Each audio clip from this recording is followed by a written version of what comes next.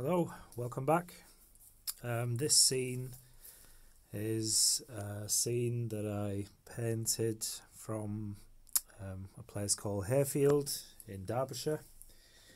We spent the weekend, well, not the weekend, just the day. We had a drive over to Derbyshire and to this nice little village, and I took my camera with us and found a few places just in the village.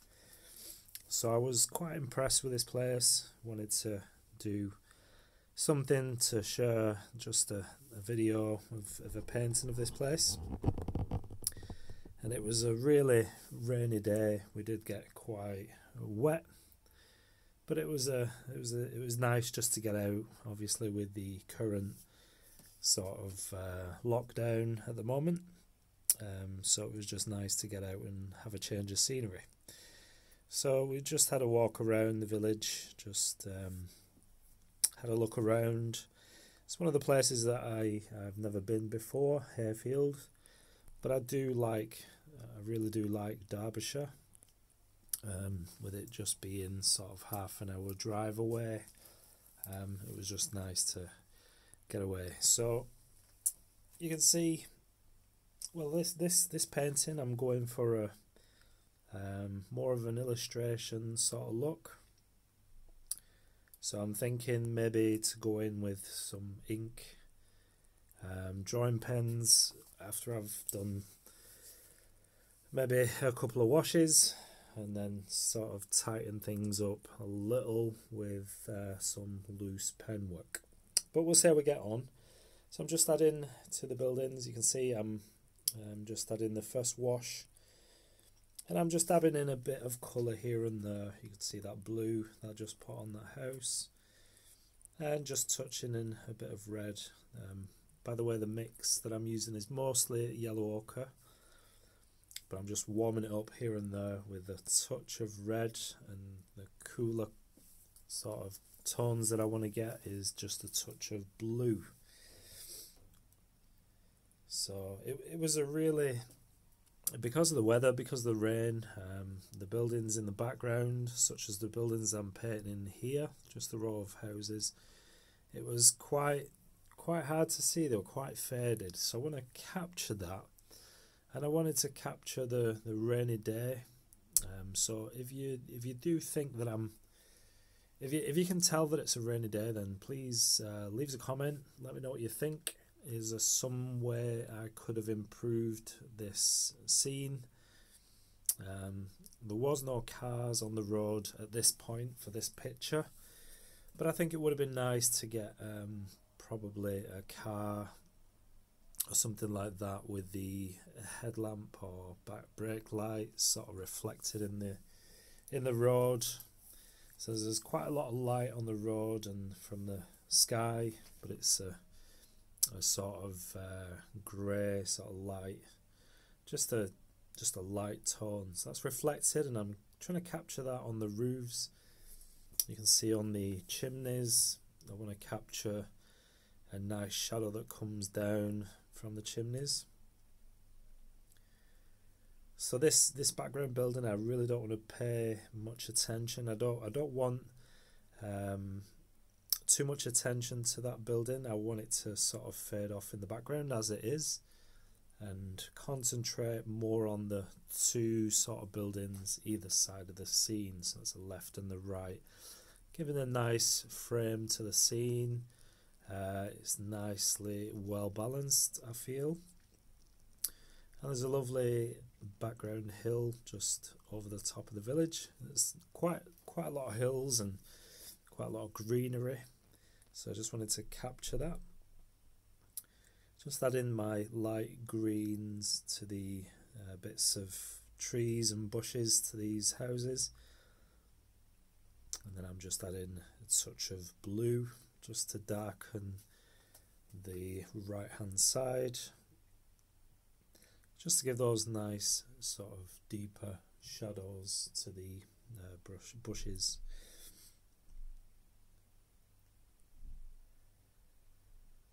And then I'm just adding another light wash over the first wash, just a bit more deeper colour. And I'm doing the same on the left hand side just to balance the scene out.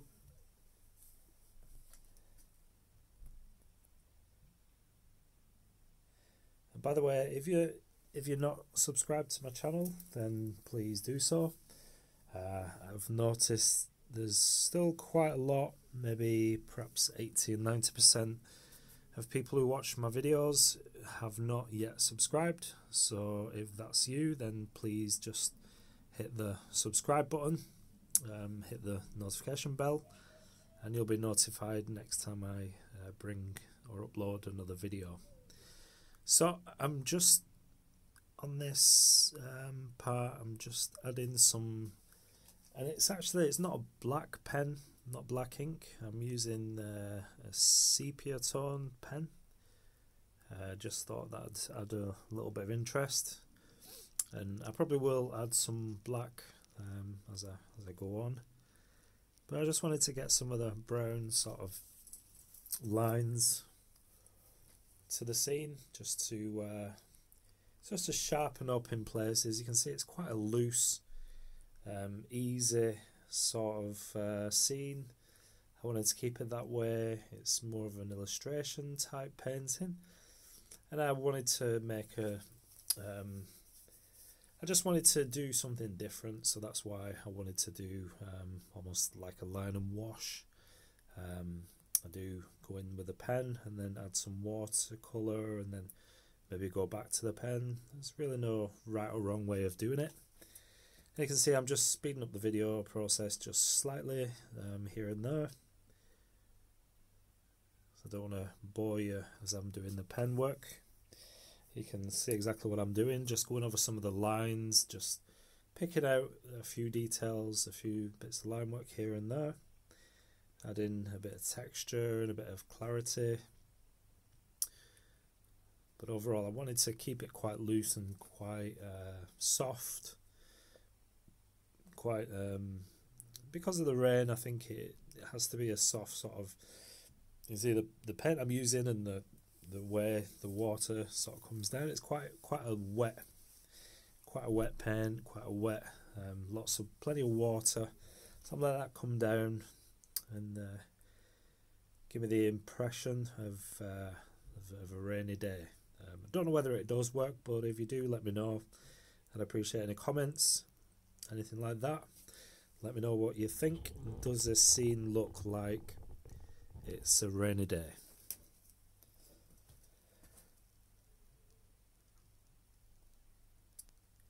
So just speeding the process up again. There's a nice yellow door you can see on the right hand side on the building.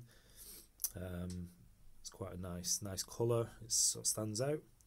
And just so that you know, the building on the right hand side, the roof is sort of like that. The roof sort of turns around the corner. Okay, I'm just gently going around the window panes. It's probably the most careful I've been on this painting so far. But I think it does pay off sometimes to do a few little details here and there. Be careful, take your time. Just make sure you get a nice clean edge. And especially because this is in the sort of foreground of the painting, of the scene, so I wanted to pay a bit more attention to that, and along with this window as well. So just a few dark tones. It's in shadow, and obviously that's the inside of the building itself, so I just wanted to capture that and go quite dark with these windows. But you can see I'm using the same brush. There's only two brushes that I've used in this whole painting, and that's the Da Vinci sort of squirrel mop, which I'm using right now, and then the Isobe squirrel mop. So they're the only two brushes I've used, and that's pretty much the only two that you need, and they're fairly small. You can see the tips, the brush ends, they're really quite small, but you know, a decent sort of size. I'd say sort of a medium sort of size. And again, the paper is a 7 by 10 inches, so it's not extremely, it's not really that big, so it's quite a nice size, quite easy to sort of fill. And it's Ash watercolour block that I'm using.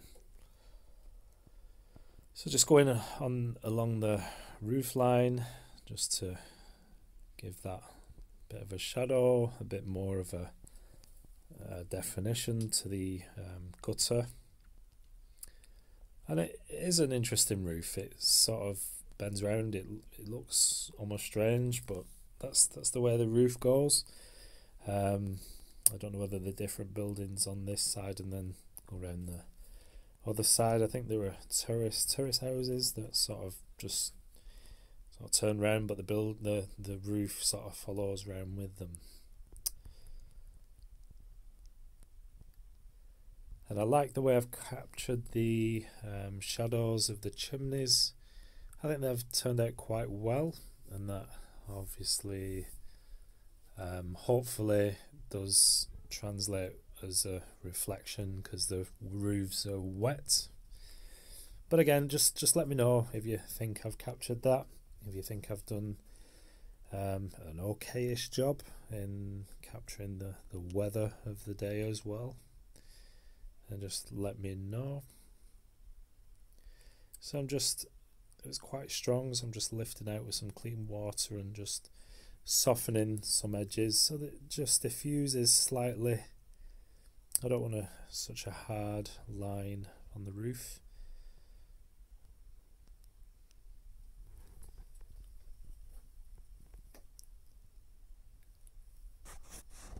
You can see the buildings, the houses in the middle of the scene, just how sort of washed out they look, and that's what I was looking for. So they turned out quite well. And the hill above those buildings, they turned out really the way I wanted, so that's not really a focal point. I wanted more details on the building on the left and the right. And this road, actually, if you follow the road up, I'm looking down. This scene is uphill, so I'm looking down on this scene, but as you follow the road down, just behind the building on the left, the buildings on the left, there's a big sort of church that sort of stands out, and maybe that's something that I'll do in the next video or so. I was quite happy with the way that looked, so I think that I'll capture that in something of a more serious painting, sort of more detail or anything like that. So I did get some pictures, and it was a really nice place, so I do recommend, if anyone's near Derbyshire, then the place is called Hayfield, Hayfield, and that's in Derbyshire. Well, I think I'm coming towards the end. I'm just going in with pen, just adding some texture to the greenery, some of the trees in the gardens, in the houses. So I'm just scribbling some details. You can see, not really too fussed of detail or anything like that. This one's slightly different to what I normally paint, but I just wanted to show you some ink work as well in the watercolour and how the effects you can get with that. And it's more like an illustration sort of painting, but I hope you like it. I hope you learned something. I hope you like this video. If you do, give us a thumbs up. Let us know what you think in the comments, and if you're not subscribed, then please do so. And I will be doing some more videos like this in the next few days.